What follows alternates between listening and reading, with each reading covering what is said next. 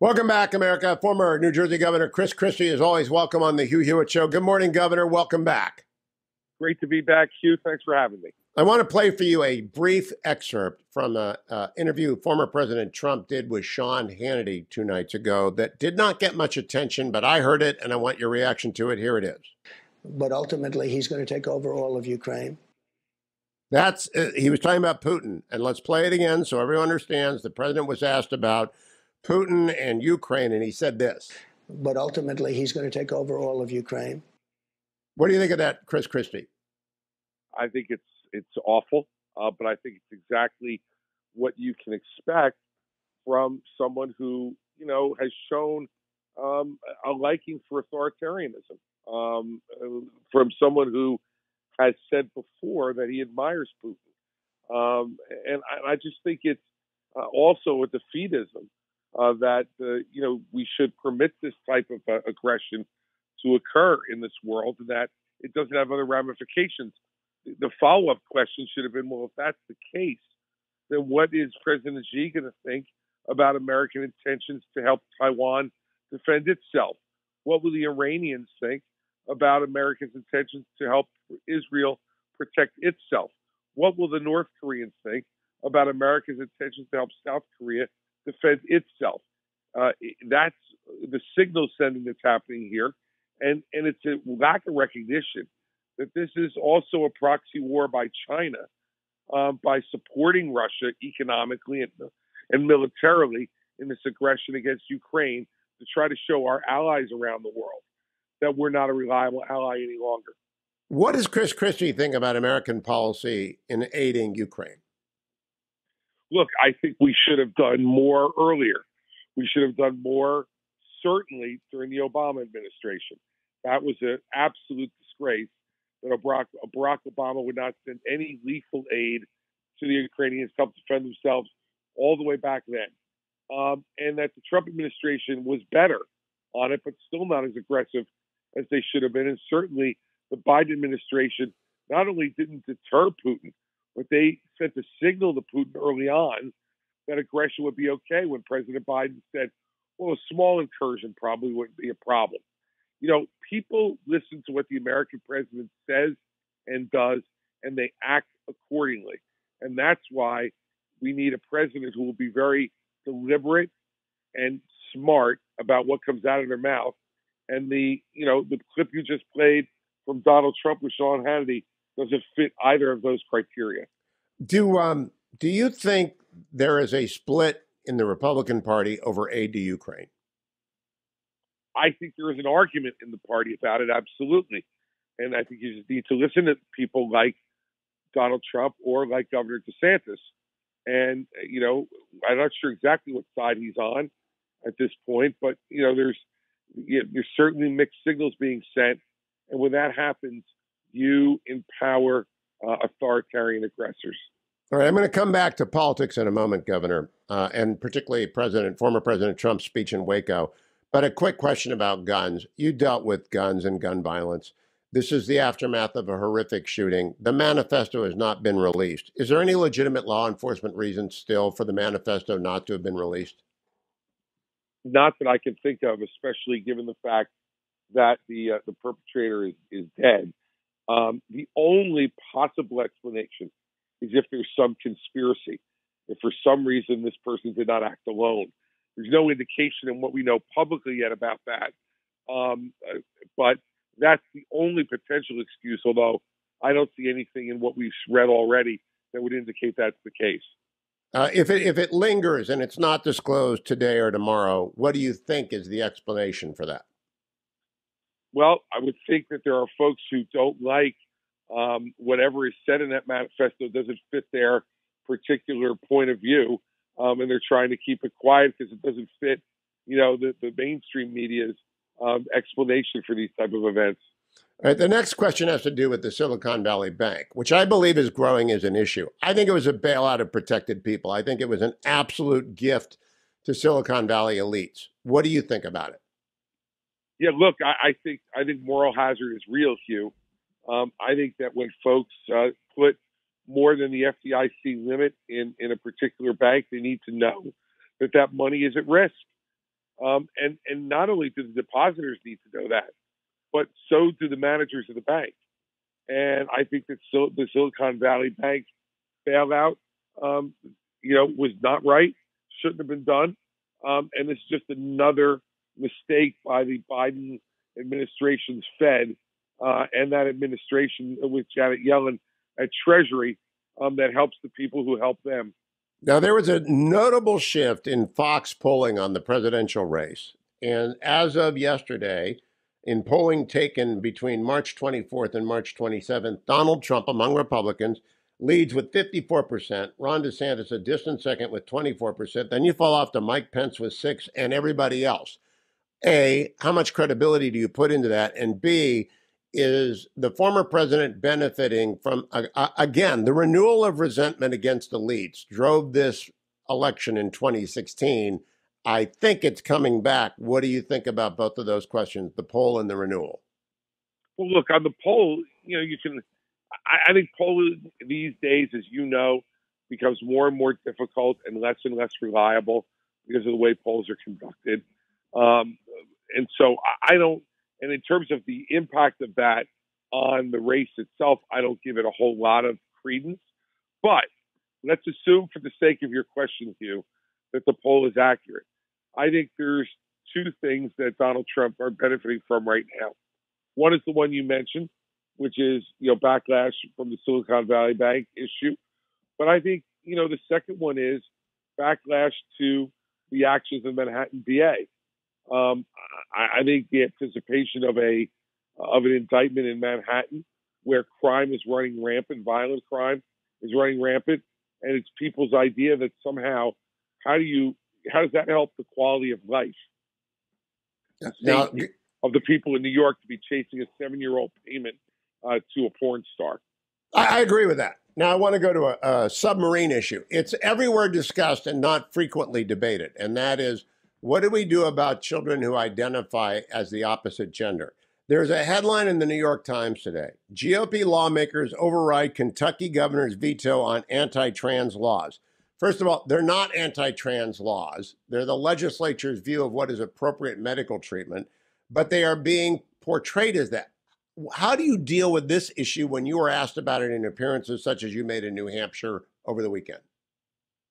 Well, I wasn't asked about it, but what I will say to you is that I don't think it is the government's business, first and foremost, to be getting in between parents and their children on how to discuss sexuality.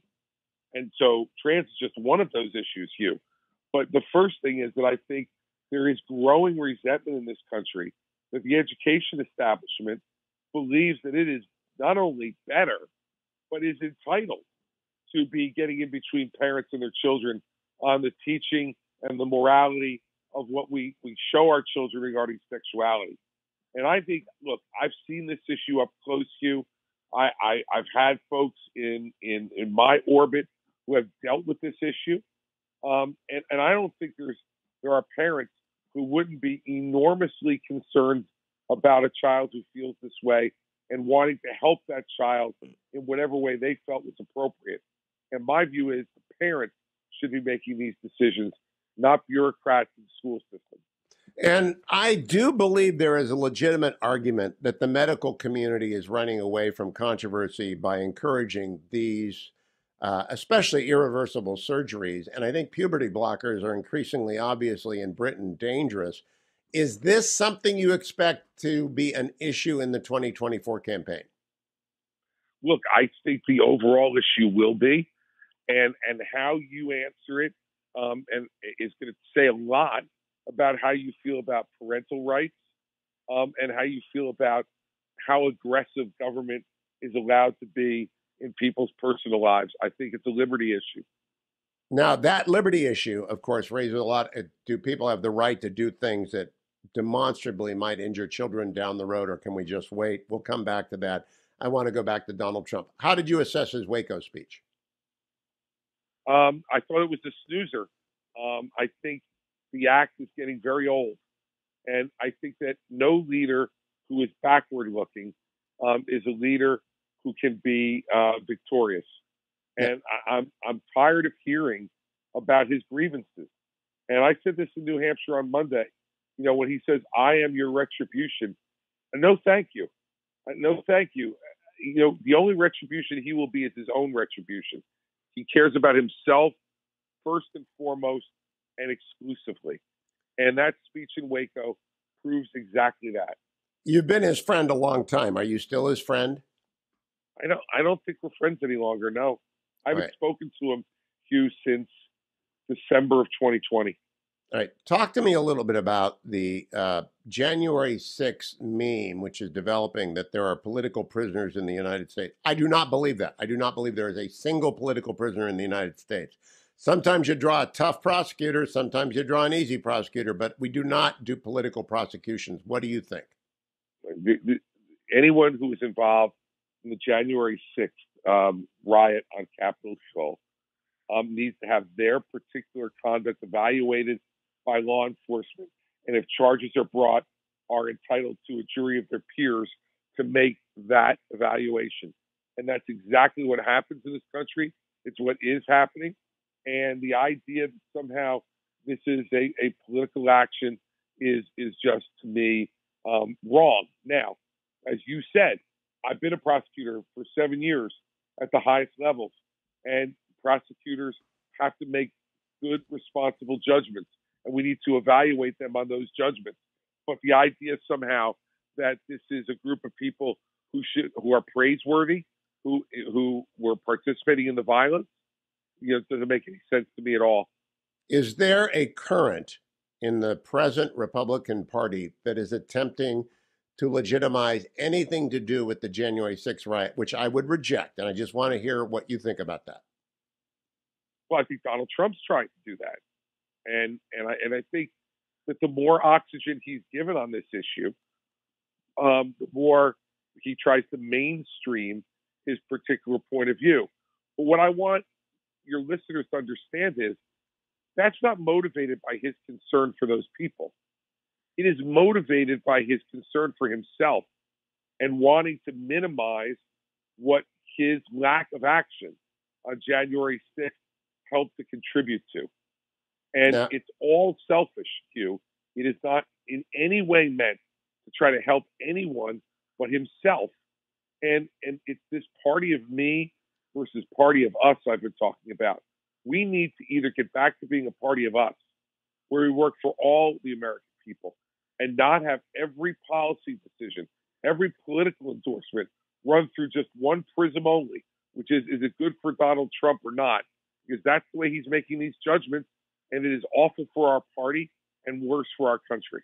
I want to close by the conversation you had with voters in New Hampshire, in which you intimated you would be his nemesis on a debate stage. That indicates that you're thinking about getting onto the debate stage. What did you unpack that for us? What do you mean you would do to Donald Trump what you did to Marco Rubio? Well, what I said, Hugh, in New Hampshire was that we need to have someone on the stage who's going to challenge the president frontally, directly. What I'm concerned about as I watch the current field that develops is everybody tries to, at best, do sideswipe evaluations. Doesn't want to take him on directly. Afraid maybe to take him on directly. Whether that fear is political or personal, I don't know. But what I was saying to people in New Hampshire is, if you want to try to move the party forward into a future-looking direction, Donald Trump is addicted to the attention the presidency gave him. And he will do anything he can to get that attention back. And that kind of person's not going to walk away voluntarily. So he needs to be taken on frontally and directly for the ways that he let us down as president. And there were ways, significant ways in my view, that he did, and that he has let us down in his post-presidency after having the privilege of the greatest honor that the American people can give to one of their fellow citizens. That's a failure, and to me, a disqualifying failure, which merits people going at him directly. And all I was saying to people is if I decide to get into the race, I will not shrink from that challenge, and I won't try to play cute with it, because playing cute with it, I think, will lead to a bad result. Now, I want to also talk about going directly at Joe Biden. I believe he is infirm. And the response to the Nashville shooting, where he came down and did 4 minutes of stand-up after telling the networks to break in, is just the most obvious and cringeworthy evidence of that. What do you think about the president's capacity to govern right now? I've been saying from the time he was elected that I thought his capacity to govern was compromised. And I think that, I was on right after he made those comments.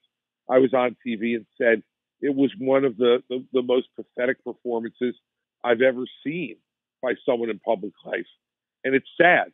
It's sad for the American people. But worse yet, it's dangerous, Hugh. It's dangerous because we don't know who is really in charge from day to day and moment to moment. And for a president to come out there after that kind of tragedy and to make jokes about being Dr. Jill Biden's husband and looking for chocolate chip ice cream, listen, that's why the stakes are so high in the presidential race, Hugh, because the Democrats are going to renominate this guy. All evidence to the contrary notwithstanding, they're going to renominate him for another 4 years. And so we cannot have this be a backward-looking 2020 replay. And I absolutely believe that that's what the stakes are in our nomination process. When you look at Joe Biden, realize that that's what we could, in fact, be in store for through 2028. And how will that, serve the American people? How will that serve our allies around the world? How will that serve our children's futures? All right, last question, Governor. New Hampshire is going to have the key primary, unless Chris Sununu's in it, in which case it's devalued. South Carolina is going to have Nikki Haley and maybe Tim Scott in it. That's going to be devalued. Florida is going to have Governor DeSantis in it. That's going to be devalued. Does Iowa carry enough weight to decide this for the Republican Party? Because honestly, I don't know until Super Tuesday how we get a result. Look, I think that's one of the issues, and we're not going to know the answer to that question, Hugh, until we see who the entire field is. Because you're right, it's very candidate dependent on all of that, and I think that's why you see many folks like myself examining this, looking at it, because you're going to make a decision to run. You want that decision to be a smart one and one that helps give you a path to victory. No one should be running for president for pyrrhic reasons, Hugh. You should be running for president because you see a path to winning and a way to contribute to the country by becoming president. So we're going to have to see how all this develops. But you're right. A lot of these early primary states are devalued, and maybe it's Iowa and Nevada that wind up becoming very important, depending upon who's in the contest. Okay, very last question, Governor. Vivek Ramaswamy and Larry Elder are both declaring for president. Neither of them have won anything. Larry's lost something. What's your advice to the RNC about candidates who have not won elections before and the debate stage? Because that's not my call to make. If I do a debate, it's by other people's rules. But what about getting onto that stage? Look, I think we need to have a robust argument and discussion. You and I have talked about this before. If we're up to me and you, we'd be having debates already. Yes. And I think we need to have that discussion. And I think the criteria, whatever criteria they set up, have to be sure that they're not, overly exclusionary, Hugh. I don't think that we should have professional politicians culling the field too significantly until voters do.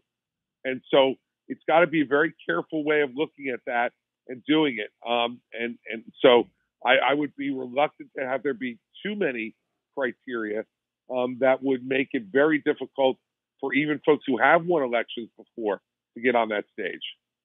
Governor Chris Christie, it's always a pleasure to talk to you. Thank you. Keep coming back, and I appreciate your time this morning. Thank you, Governor. Thanks for having me, Hugh.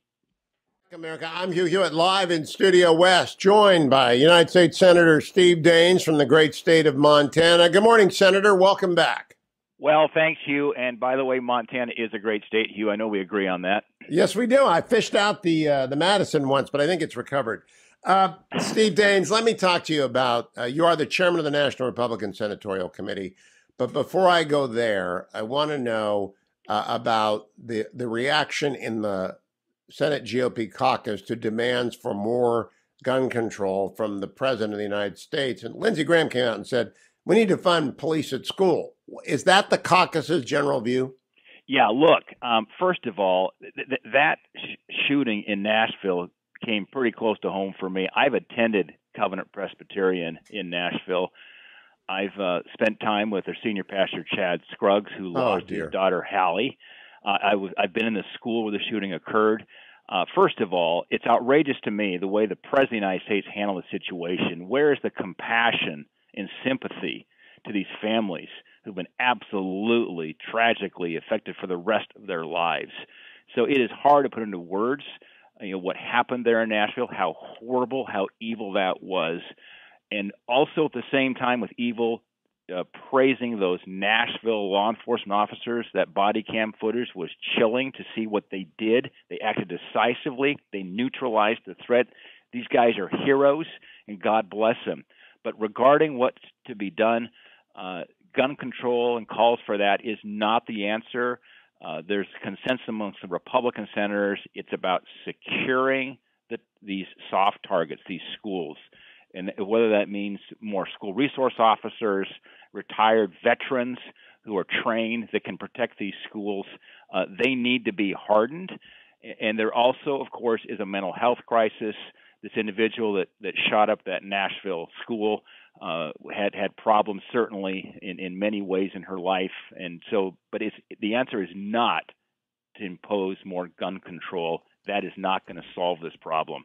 I also think the answer, you folks in the United States Congress spent like $7 trillion in the last 4 years, and for good purposes and for bad. We've got to endow school districts in this country with enough to put 2 armed officers at every campus, private and public. And that's not that much money. And an endowment, one-time endowment, they only get to spend the interest, is the way to go. Does anyone ever talk about that? Yeah, there was legislation passed at several years ago. Well, it was Orrin Hatchman was in the Senate. I remember he was talking about it, that provided federal grants here to help schools harden the target. I agree with you, Hugh. My daughter's a 4th grade teacher. I called her when this was unfolding, and we were talking through a basic security protocol. As a parent, when you drop off your child at school, you want to make sure that you're going to pick them up, that they're going to be safe. Look at what's going on at the U.S. Capitol. We have armed security here that protects the Capitol. We need to do the same thing for our schools. Thank you, Senator. Let's turn to politics. I'm looking at the map. You are in the recruitment season. Now, every day I listen to 2 podcasts on the Ohio State University Buckeyes, and it's always recruitment season in Ohio. And John Thune is complaining we took his best quarterback out of South Dakota. Of course we will. We'll vacuum up everyone. But there are 5-star recruits, and there are 1-star recruits, and then there are walk-ons. And we don't need any more walk-ons in Senate races. We need 5-star recruits. How's it going? Well, I've always said, Hugh, that elections are oftentimes decided on filing day, not on election day. Who gets in the races makes all the difference. We've got a map that's good.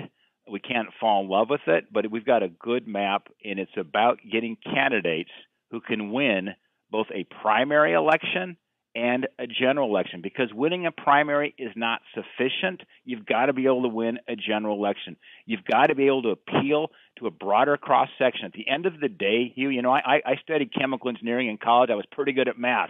Ooh. Politics is about addition, not subtraction and division.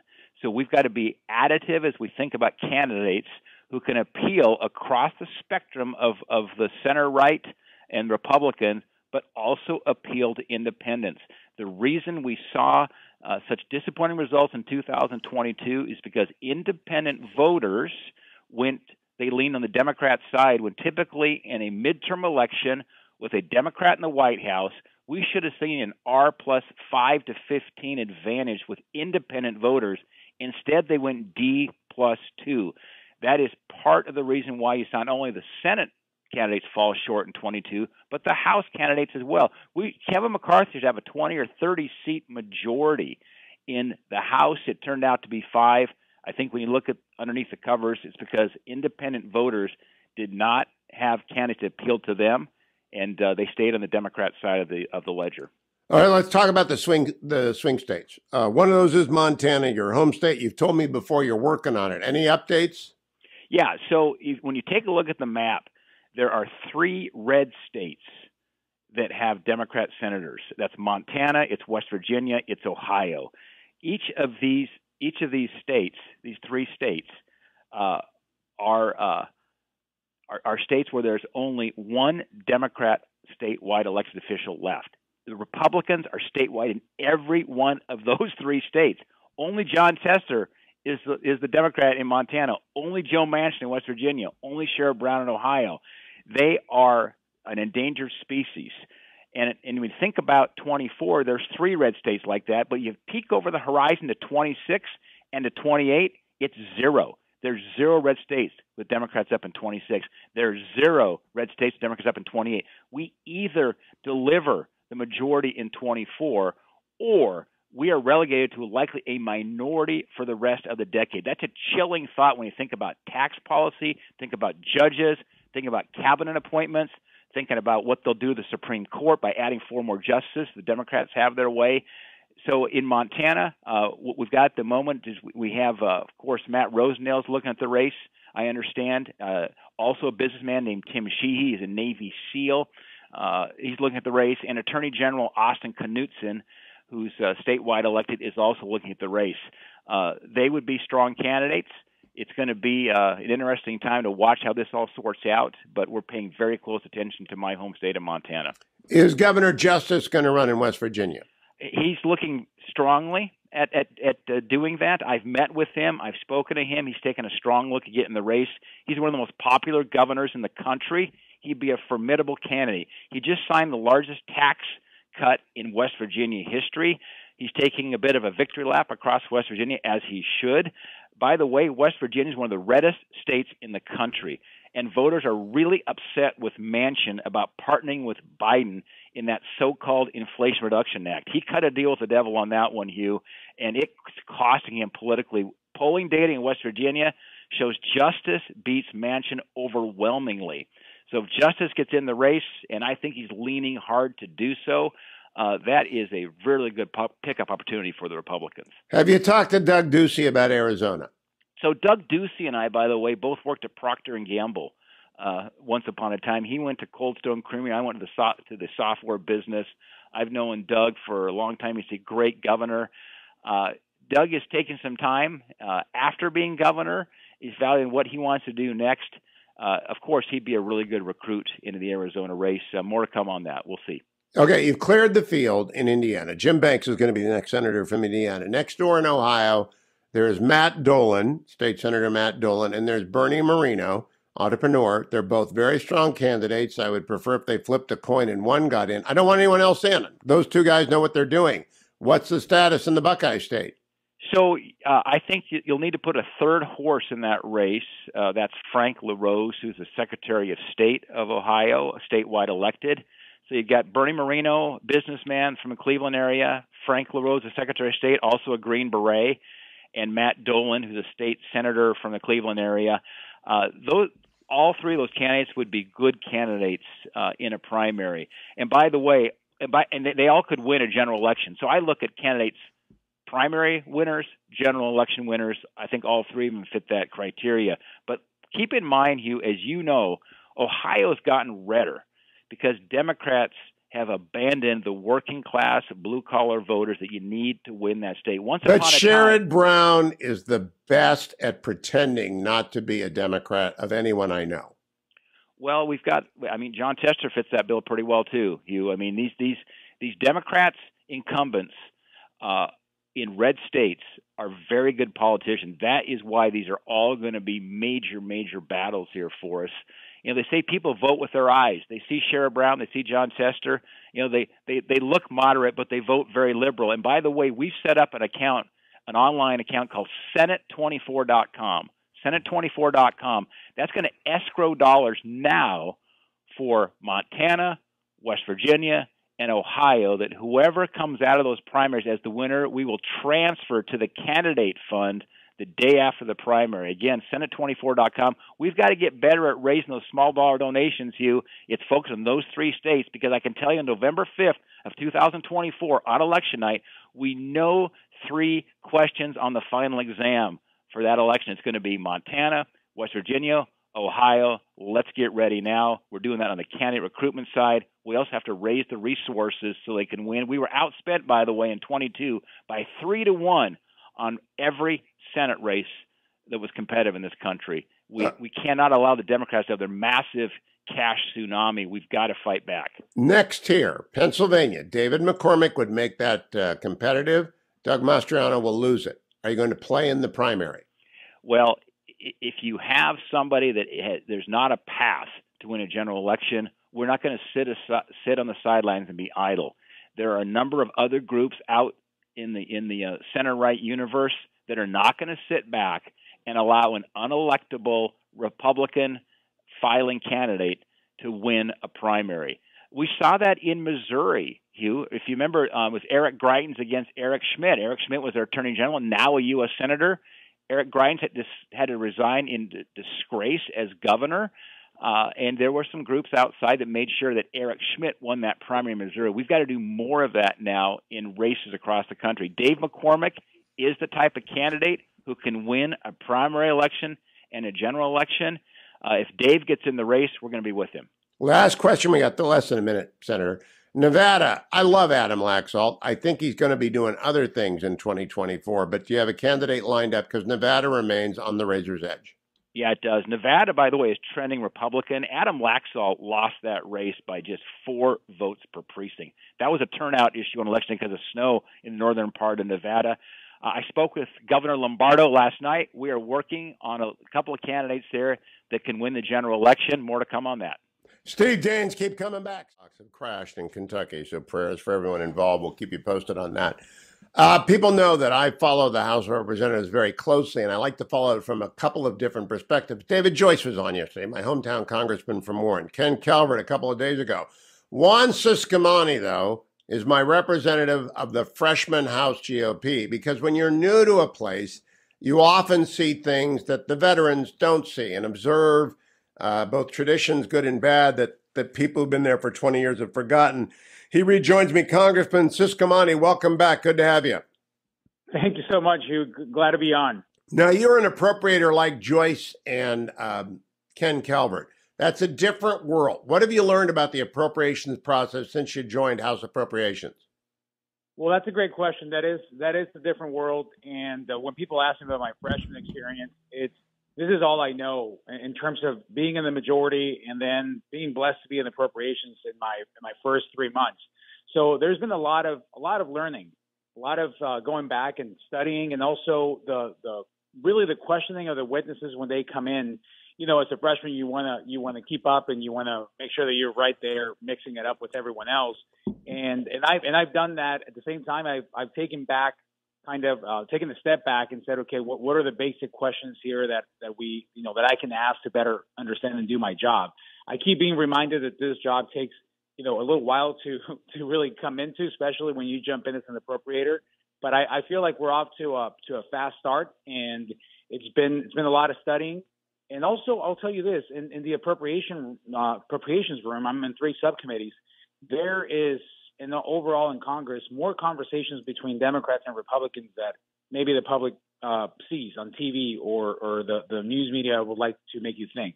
No, it's where the work gets done. And, Ken Calvert's been on it for 30 years. Dave Joyce has been on it for 10 years. You've been on it for 10 weeks. So I'd like to know, which subcommittees on approps are you on, Congressman Ciscomani? Yeah, so I'm on transportation and housing development, the THUD as it's known. Labor H, which is Labor and Human Health and Human Services, and also an FSGG, which is the Financial Services and General Government. Oh, so my. These are the 3 that I'm on, yeah. So is David Joyce, no, he's running Homeland Security and EPA, but he's on a couple. Who is your chairman in those 3? Chairman Adderholt is one of them on Labor H, and then on transportation is Tom Cole.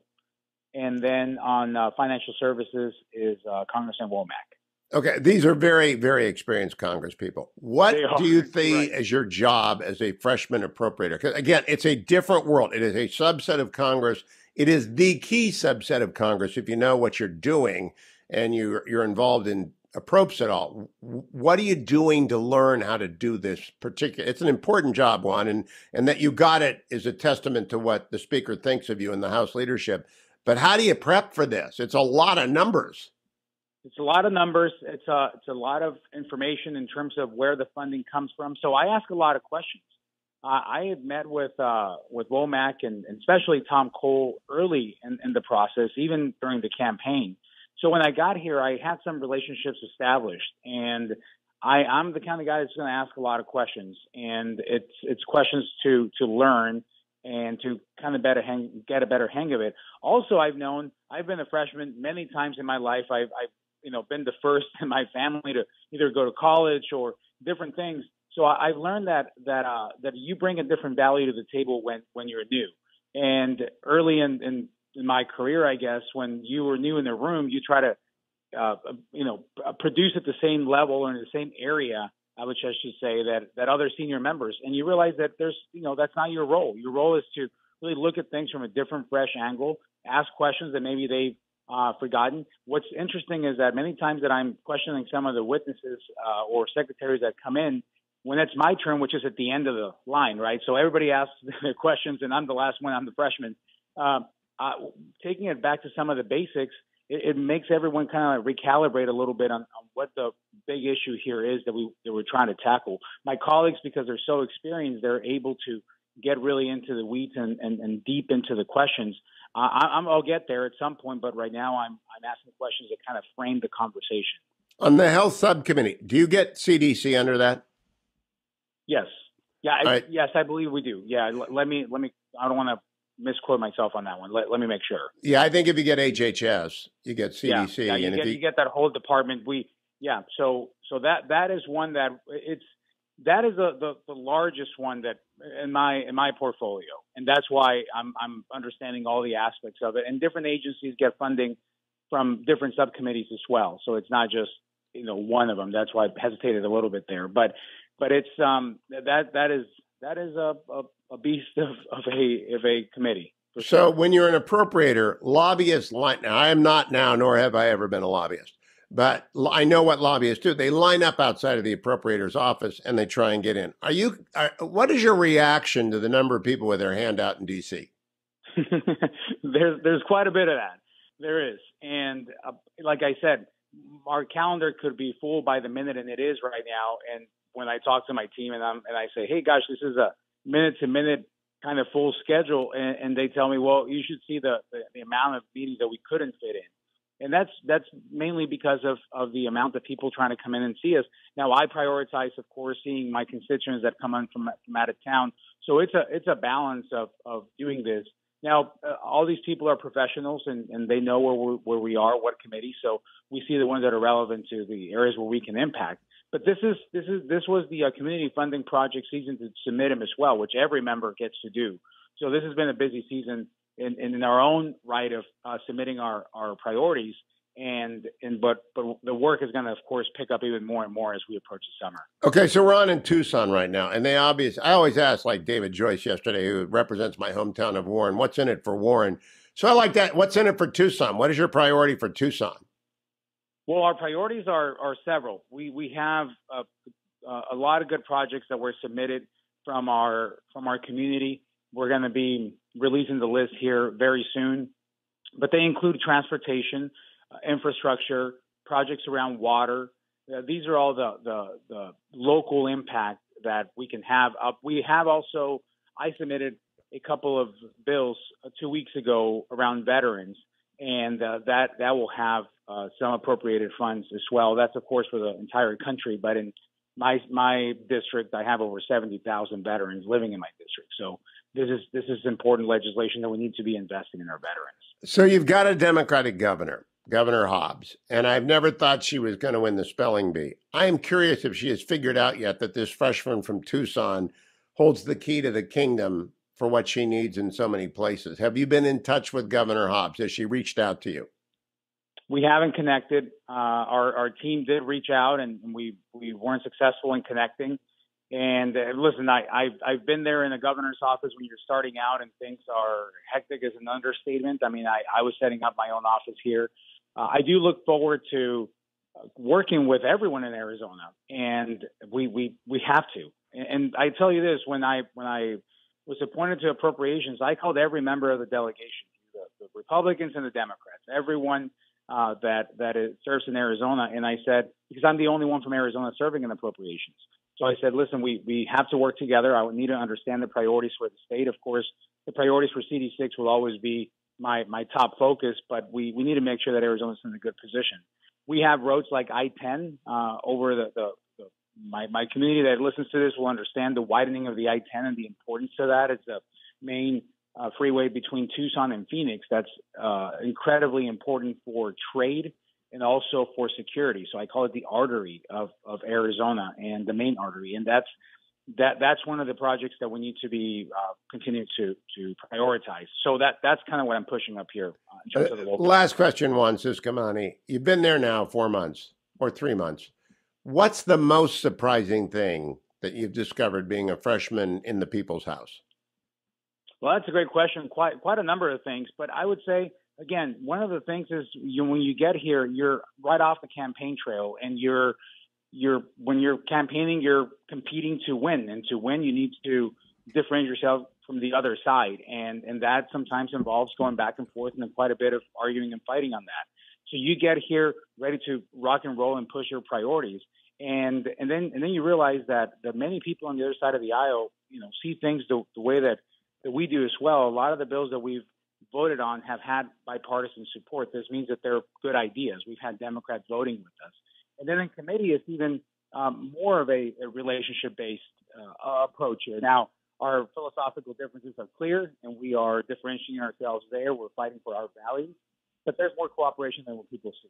That is good news. Congressman Juan Ciscomani, our designated representative from the freshman class of 2023. Keep coming back. He landed on appropriations that is good for everyone in Arizona. Of course, you got to go work with David Joyce about what's good for Warren and with Ken Calvert about what's good for the national defense. But just keep learning, keep coming back. Juan Ciscomani, thank you, my friend. Don't go anywhere. I'll be right back, America. A little inside baseball there for you. I'm Hugh Hewitt.